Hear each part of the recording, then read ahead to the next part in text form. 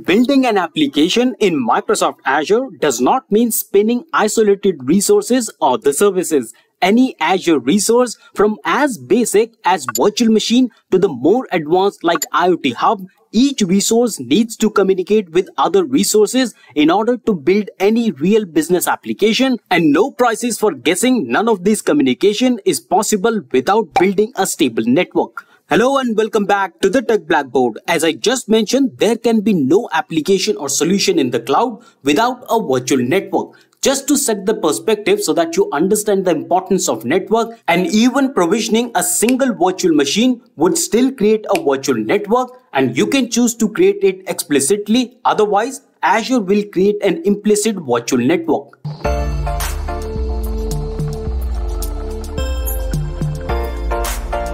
Why this happens, what are virtual networks, importance of virtual networks, and why do you need virtual networks, and what are virtual subnets? All these questions and much more coming up in this video.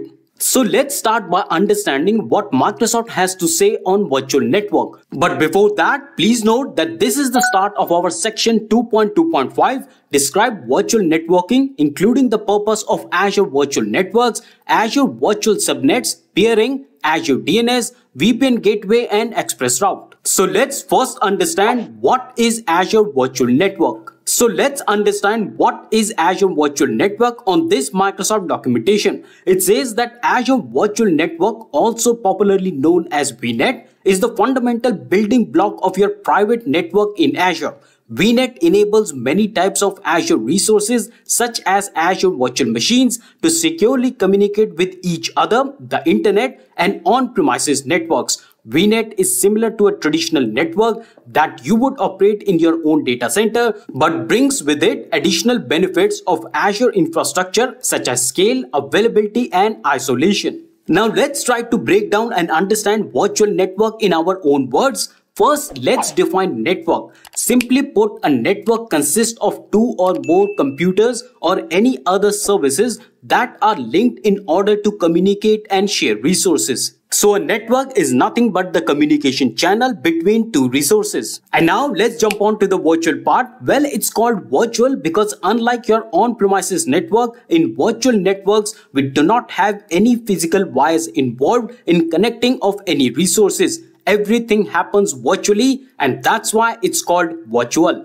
And friends, before I move ahead, I would like to add that for all the topics that we will cover today, for example, Azure Virtual Machines, Azure Virtual Network, Azure Gateway, VPNs, for all these topics, we have already covered a lot of real exam questions in our AZ-900 Q&A series 2023. So you can learn all the concepts here in this series and test your understanding against the real exam questions in that Q&A series. The link to the Q&A series is right there in the description box and in the pinned comment. So now let's say that you have two virtual machines. Now virtual machines are just like your physical machines, like your laptop, but they exist in Azure Cloud. Similarly, Azure Virtual Networks are a representation of physical network infrastructure, but it is available in Azure Cloud. And as we read on the Microsoft documentation, Azure Virtual Network is the fundamental building block for the communication between your Azure resources such as virtual machines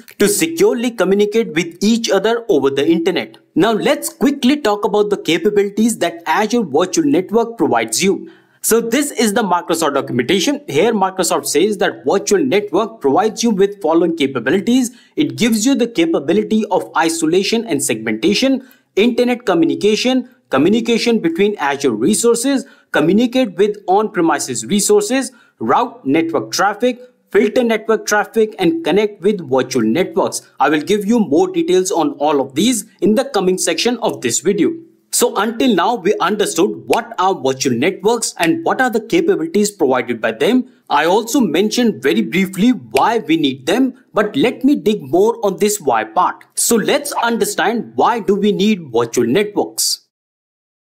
To start with, Azure Virtual Network is a secure way for your Azure resources to communicate with each other, the internet, and on-premises networks. And secondly, my friends, Azure Virtual Network enables communication between Azure resources filtering and routing network traffic and integration with Azure services. The key scenarios achievable with virtual network include communication with the internet and the on-premises resources. So let's understand how Azure Virtual Network helps us communicate with the internet. So by default, my friends, all the resources within a virtual network or VNET can communicate with the internet in an outbound direction, and you can communicate inbound to a resource by assigning a public IP address or public load balancer. And now let's understand how does Azure Virtual Networks helps us communicate between Azure resources. And the first way to establish communication between Azure resources, well, of course, it is through a virtual network, and you can deploy virtual machines and several other types of Azure resources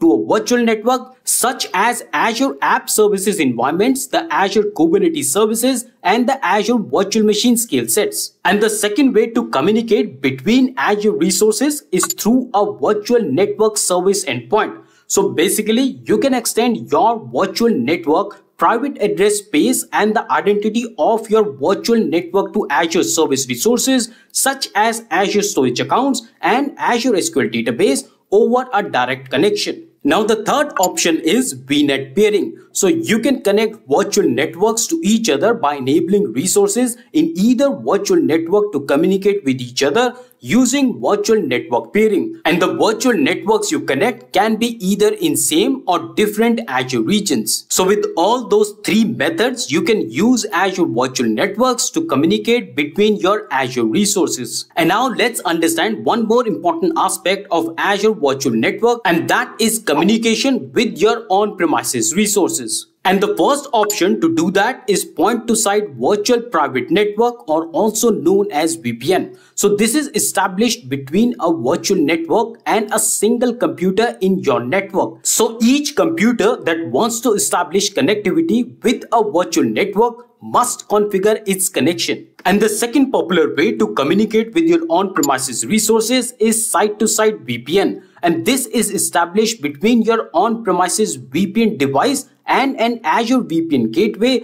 that is deployed in a virtual network. And friends, trust me, the concepts that we covered in the previous slides and the concepts coming up in the upcoming slides, all these concepts are really very important from the AZ-900 perspective. And I have covered tons of questions on all these concepts in the AZ-900 Q&A series, a must watch for everyone who is preparing for AZ-900 exam. Links I mentioned is already there in the description box and in the pinned comment. And now comes the third popular way to communicate with on-premises resources, and that is none other than the express route. And this is established between your network and the Azure through an express route partner. And this connection is private. Traffic does not go over the internet. So this is how Azure Virtual Network helps you communicate with your on-premises resources. And now let's understand how Azure Virtual Network helps you filter out the network traffic. And in this scenario, first we have network security groups. Multiple inbound and outbound security rules can be included in network security groups and the application security groups. These rules allow you to filter out traffic to and from resources based on the source and the destination IP address, ports and protocol. And undoubtedly, you will surely get some questions from network security groups in the AZ-900 exam. And next on the list, we have network virtual appliances. A network virtual appliance is a VM that performs a network function such as firewall, WAN optimization or other network functions. And lastly, let's understand how virtual network helps us to route network traffic. And here, first of all, we have route tables, and you can create custom route tables with routes that control where the network traffic is routed to for each subnet. And along with this, we also have border gateway protocol routes, and this one helps you connect your virtual machines to your on-premises network using an Azure VPN gateway or express route connection. And you can also propagate your on-premises BGP routes to your virtual networks. And now let's understand what are Azure Virtual Subnets. To start with, just understand subnets as a smaller parts of your Azure Virtual Network. Now let's look at the definition. It says subnet enables you to segment the virtual network into one or more subnetworks and allocate a portion of your virtual network address space to each subnet. And you can then deploy Azure resources in specific subnets. So why do we need subnets?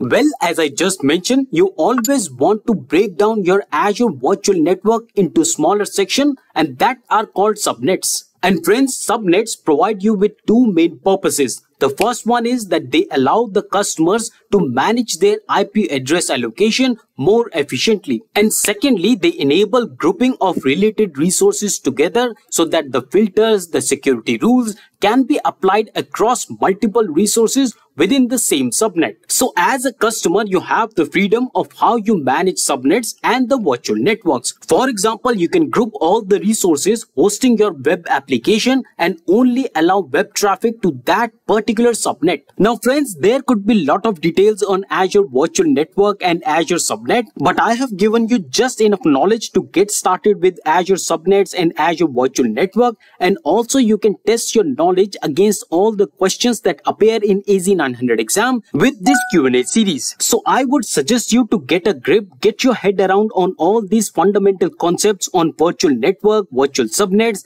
and then only deep dive. So let's summarize what we learned today. Firstly, we talked about Azure Virtual Network, which is the logical representation of the network in the cloud. And then we talked about Azure Subnets that are purposed to allow customers for isolation and segmentation to enable communication, filtering and routing between Azure and on-premises resources. And in the next episode, we are going to talk about pairing Azure DNS, VPN gateway and express route. I hope you liked the video, so I request you to please press that like button and help me grow. Subscribe to the channel and share these videos and spread these free learning videos to all of your friends. I will see you in the next video. Till then, stay fit, keep learning, and thanks for watching.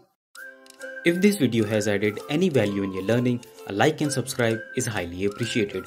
Share this video in your family and friends to spread and expand their learning. Your comments and feedback give me a chance to interact with you, and I look forward for them. We will meet again in our next video. Till then, stay fit, keep learning, and thanks for watching.